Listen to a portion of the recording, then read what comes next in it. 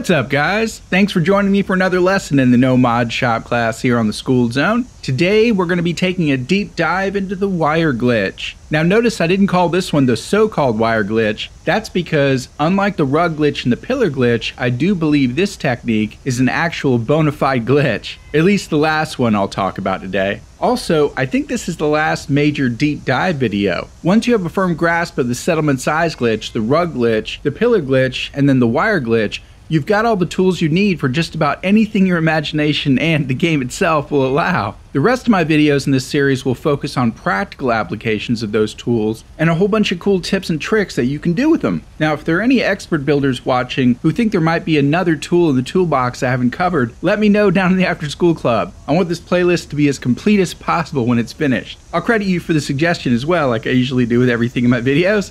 I just can't think of any more actual tools. To give a building analogy here, there's a difference between a hammer and, say, a fence, or like between a wrench and a cabinet. The hammer and the wrench in this analogy represent your knowledge of what's possible. The nuts and bolts are the objects available in your workshop from the vanilla game, the DLC, the picket fences magazines, mods if you use them, etc. And the fence and the cabinet represent the final outcome of what can be accomplished. You know what I mean? But yeah, let me know what you think down in the comments. Also, I wanted to add a quick update to my last video. I mentioned in the video that the signpost and the marquee sign were examples of non-snappable items that couldn't be rug glitched. Well, a viewer named Sushi Cat Gamer reminded me in the comments that those two items are actually snappable items, just in reverse. They don't snap to any workshop items, but things can be snapped to them. She's absolutely right, so that explains why it won't work with the rug glitch. Unless, of course, they're acting like the rug as the bottom item in the stack. Also, another viewer, Jason Spencer, added in the comments that the low vendor counters, the brighter metal ones, I think the ones added from a patch, snap to each other. That's why they can't be used with the rug glitch. Loving the collective wisdom, guys. It's like we're all a bunch of scientists building on each other's hypotheses to prove a law, you know what I mean? So cool. Also, before we get to the wire glitch, I thought I'd show you a few updates I made to the schoolhouse. Viewer Jennifer Montgomery suggested I added a mute fruit to the teacher's desk like an apple. Love it. Also, I added a neon outline to the gun shield from the last video to give it some flair at night. I'll show you some quick footage of that while I keep talking, and also some footage of McCready getting stuck in a box. It's pretty funny, reminding me of Mario the cat. Anyway, I recorded that to show you guys his purple mining helmet light. Anyway, in trying to add the neon outline to the police part of the sign, I needed to add a conduit to the area to radiate the power, and I came up with another cool idea for a third leg support, a tall power pylon. I'll cut to some footage real quick of what that looks like before I added the gun shield back on. Pretty cool. Also, you guys saw Jaws roll on his back in the last video. I actually added a little teddy bear and I saw him pick it up and like shake it around. So I guess they do almost everything a normal junkyard dog will do except go actually into the doghouse. I don't know why they don't do that. They just stare at it all day like, I think I know what I'm supposed to do here, but I'm a wild animal and I probably shouldn't. Okay, let's get on to the wire glitch. I mentioned in the last video that there were actually a few different versions of the wire glitch and touched on one with the generator on the rug. So I'm going to explain that one first, and then we'll move to the intermediate wiring glitch and then the advanced wiring glitch. Now, since we're going to be building over here, I decided to go ahead and clean up this room a little bit. Put some barn wooden flooring panels down. Looks pretty nice, Filled in the gaps where they wouldn't fit with some rubber mats. And, I'll keep building on it as we go. I wanted to leave this area right here a little open because this is where we're going to be doing some of the wiring glitch techniques I'm going to show you. Also, I managed to cover up the ugly part of this wall with the barn door, but I like the brick here. I'm sure this can be done with mods, but you can't do this with the vanilla asset. So I wanted to leave it and see if I can come up with something creative I could do here. It just looked too cool to completely cover up.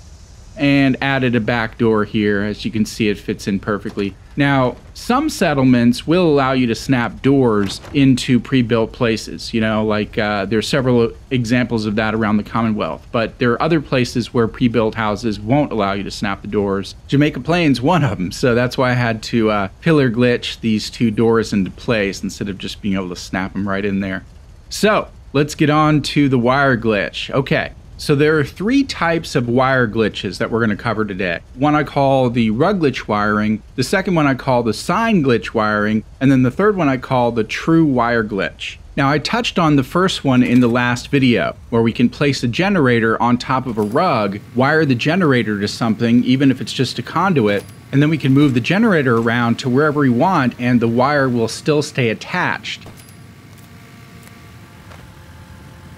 Alright, so we can move this generator all the way outside to like here, and it's going to actually run through Jaws' doghouse, all the way through the settlement, and then all the way up to this wire here. And the reason that we have to have the rug is because if I take this generator off of the rug, it's still connected, but now if I try to move it without the rug, we immediately get the red outline indicating that there's collision detection. So if we place it onto the rug, then it bypasses that collision detection, just like with the normal rug glitch. So that is how that works. Now this can actually be done in reverse. I'm gonna get rid of that power conduit. Let's place the generator here, for example. And let's place down a rug. It can be any rug. I just happen to be using that one at the moment.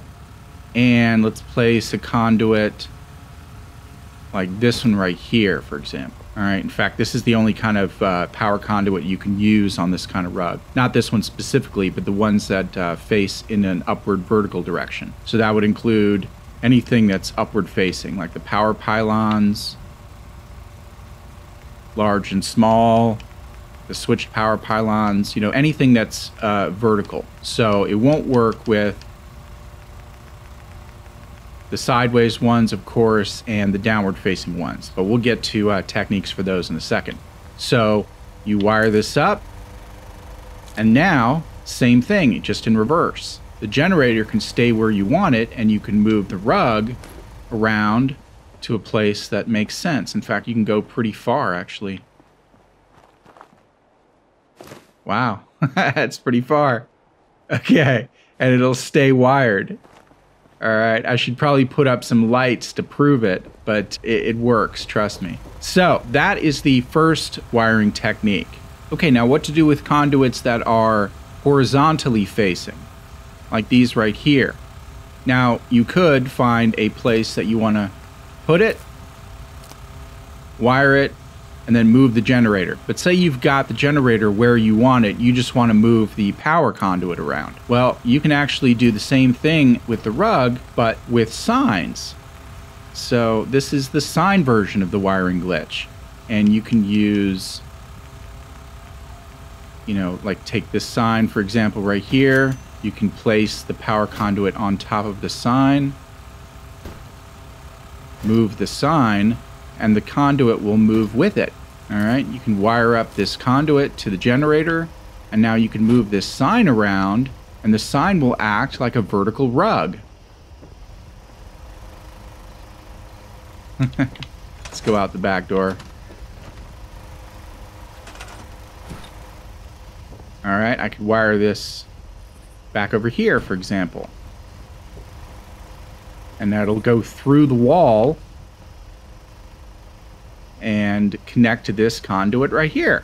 All right, and that's the whole purpose of these wiring glitches, is to be able to wire through walls. Now, if anyone thinks that's not lore friendly, just remember how real life works. All right, you know, Fallout supposedly takes place in the 50s. They were wiring through walls like all the way back to probably the early 1900s, probably before that even, because electricity was developed in the 1800s. So the first thing they wanted to do was protect people from exposed wires, so they started wiring through walls and eventually underground. So all this stuff makes sense, and it should have been allowed to begin with. You know, drilling a hole in the wall and running a wire through it shouldn't be that complex if you can build something as complex as a generator, you know what I mean? So anyway, that is the sine glitch wiring. In fact, there are other cool signs that you can use. You don't even have to use signs. You can use flags.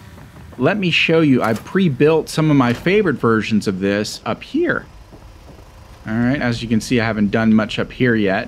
But here we have radiation sign where I placed a conduit right in the center. And as you can see, we move this, it moves. So we can place this, somewhere out of the way or somewhere that makes sense. It's not going to make sense for the inside of this house, but there's a good example of that. The next one I pre-built is a banner from the crazy cultists in Far Harbor. And this one looks nice because you can kind of disguise the conduit right in the center there. And it might not look so bad if it's actually wired directly back through the wall. You might not even see the wire. And the last one I built, you can actually use mounted heads. So for example, say you wanted to have a mutant hound there, and he could have the conduit sticking out of his mouth, for example. You can get creative with these things. I like using the smaller conduits. Can't remember what DLC these were added from. I'll put a pop-up for that. But you can place the conduit in the mutant hound's mouth. That might look kind of cool. But here's the one I like best, actually. I placed a feral ghoul's head on the wall and mounted a conduit right into his skull. Freaking awesome. He looks like Frankenstein and a unicorn combined. A Frankencorn. Yeah, that is hilarious. Okay, so what can we do with some of this stuff? Well, as you can see, you can grab these wall-mounted objects, and anything that's clamped to them will move with it. That includes the conduits. And when those conduits are being moved and they're attached to a generator, the collision detection only applies to the bottom of the stack, which in this case is the back of the stack, I guess you could say, because we're in the vertical plane now. So we could wire this, for example, to the generator, grab this sign, drag it out here, place it on the back wall, and it'll wire directly through the house. Okay? Now, of course, we can't move the generator once it's wired up unless the generator was also on a rug. Okay, now I haven't figured out something that can be mounted to the ceiling that'll act like a rug in the rug glitch. But we have a very creative community here, so you never know what might come up. But it might be obsolete because of the third technique I'm going to show you. So we're going to get creative actually with a larger generator. I might as well go ahead and install this because I might want to do some cool lighting upstairs. Just make this house and the building next door the main buildings for Jamaica Plain here. So we're going to place this generator down. And let's get some rugs out.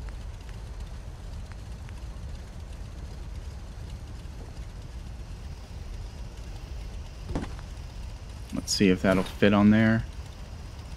Gotta move it over a little bit.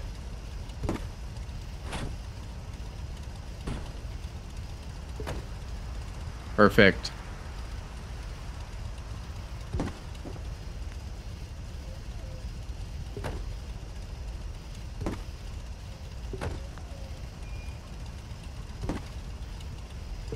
Okay, now I am going to hook up this generator to...